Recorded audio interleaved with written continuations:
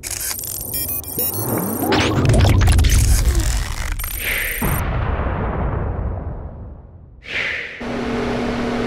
what's going on everyone? Vega here for Serpent Tech, and in this video we're going to be trying to improve thermals on this RTX 3070 Ti from EVGA. This is the XT3 Ultra, and while we won't be using thermal pads on the memory modules, we will be using on like the chokes or the VRMs, and we got a CoolMyGPU copper plate. Now it's more of a 2/3 plate, not a full plate like the 3080 or 3090 Ti, but we don't need to cover the whole thing. Now EVGA did really do a good job on this because there is thermal pads on the back side, connecting the PCB to the back plate, as well as one right behind the GPU core. But we don't need to do too much in this. Before we continue and tear this card down, let's do a quick message from our sponsor.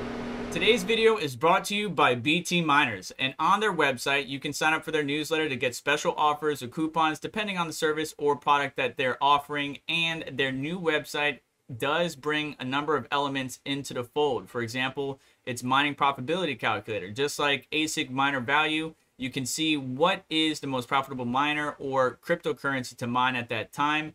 Their miners range all the way from script algorithm to ETC hash, and they also offer repair services for ASICs or miners. Now, obviously, if you have a really old ASIC that parts aren't carried anymore, that might be a little bit harder, but just reach out to their services. See if they have a way to help you repair it. If you can't have your ASICs or your miners in-house with you or at your location, you may want to consider hosting services. Now, while I can't speak to all of these various elements of BT Miners because I haven't had one-on-one experience, do check them out, and by supporting them, you're supporting the channel, and I couldn't thank you enough. But let's get back to the video. Now, to tear down this GPU, honestly, the screws, you don't need to do the two by the front I/O. There are little nuts kind of holding those on. That kind of holds the back plate on. But every other screw on here, obviously the 4 main around the core, and then we have 1, 2 under the sticker, 3, 4, 5, 6. All of those actually go into the cooler, so we need to remove those in order to separate the cooler from the PCB. Then we'll be able to get in there, remove the thermal pads, and replace the copper plate. So let's go ahead and start with that.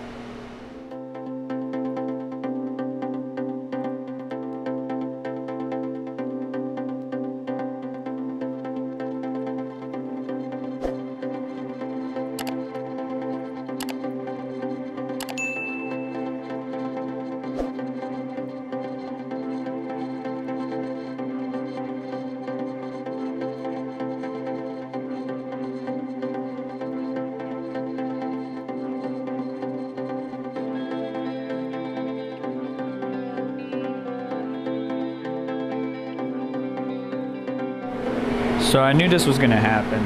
Of course, the thermal pads ripped, which is why we're going to replace it with some thermal pads from GPUrisers, the one over the inductors here. Because this GPU got so hot, sorry for the sake of shaking the camera, thermal pads kind of adhere to the memory module, so we need to clean all that off, scrape it off. There is a thermal pad on the cooler that goes over these inductors, but we don't need to worry about that because there's a good one right there in the middle. So that one's good, but the ones along the side here definitely need to be replaced. Looks like this one is, I want to say 1.5 mil, and then on the inductors looks like 1 mil.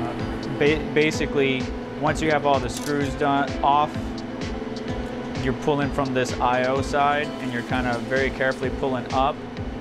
Because of how hot this thing got, obviously it had some issues or gave us a problem. But as you're pulling up, you're going to have 2 connectors that are going to be in the way. The LED connector right there in front of you, and then the 3 fans. I basically got my finger in there, got enough in there to where I can pop that LED connector off, and then rotated it like this to where they're side by side, and then was able to get my hands in there to undo these 3 fan connectors. So now that that's all done, it's just a matter of cleaning up. I'll do that off camera. Now you can see I probably went a little bit overboard with the thermal paste on the cold plate. Basically, I did a bead down each memory module. If you look very carefully, if I could get it to focus, down each memory module, just a straight line down. and then a little mix and match design up top just to spread it out and use the heatsink evenly. Obviously now it's time to put everything back together, and I really want to see how the thermal improvement is. We got some cryo knot extreme on the CPU, and then some regular cryo knot using on the memory modules and everything like that. So let me go ahead and start putting this back together for us.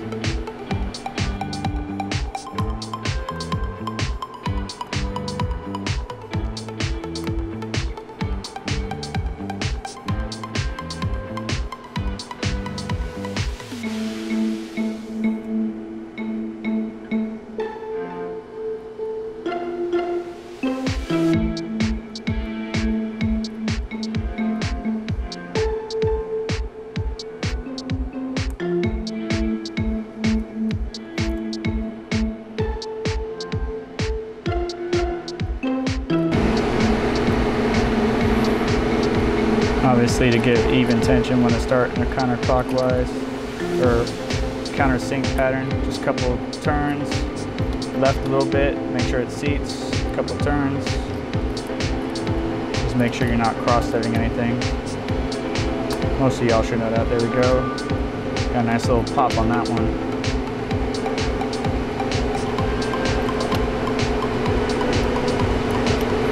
Obviously, want to start some of the back plates, screws, just to get even tension, make sure everything is threaded in. And just put it back together. Just going to finish this up, and let's go see what the thermal results before and after are. We'll meet you over on the main computer. Been testing out the 3070 Ti for quite some time now, really putting it through its paces, and the temperature improvement is pretty good. Now, before I show you some charts, I want to show you what I got maxing out this damn thing. It's pretty hot. So on Neoxia, right, and you can see my power limit set at 75. I put a little bit of core, not too much mem at it, right, because you want to find that balance. And I know you can overclock a little bit more. We're drawing about 220 watts just about out of this system, and look at the temperatures, right? So the core hit 83, almost a high of 85.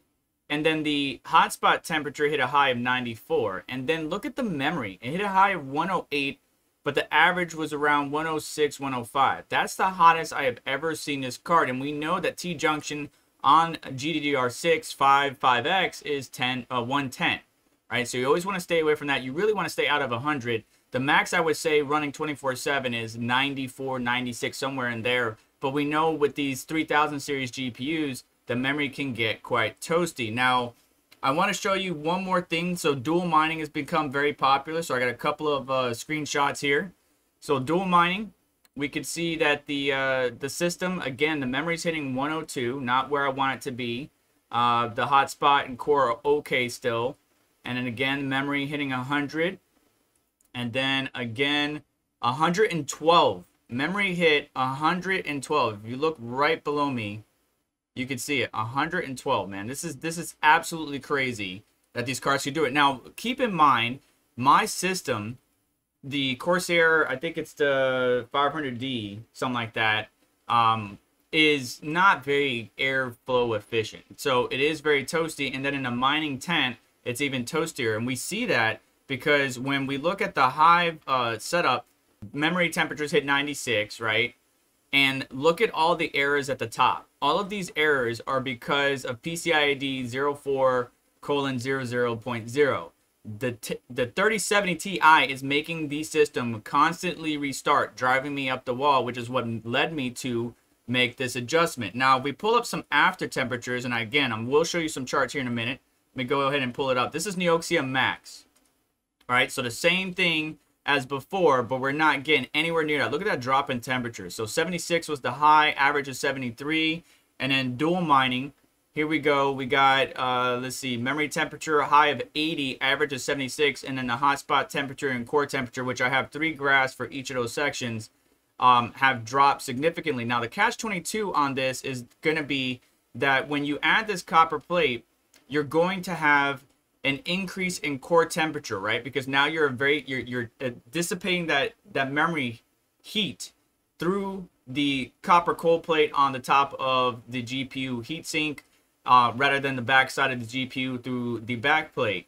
And so that's going to heat up your core a little bit, but it's not going to be so much. You're going to be able to regulate that heat, obviously with fan speed, you know, setting it to whatever comfortable level you want. Now, looking at the charts, here's what we got. So memory max. Now, this is more of an average, right? Because I didn't put the 112, the 108, 110. I just kind of averaged it out, you know, whether I was dual mining or not. More memory intensive algorithms. The GPU memory was hitting a max of 106 consistently, and then a average of 89 depending on the day, you know, hot times during the middle of the day, cooler times during the evening.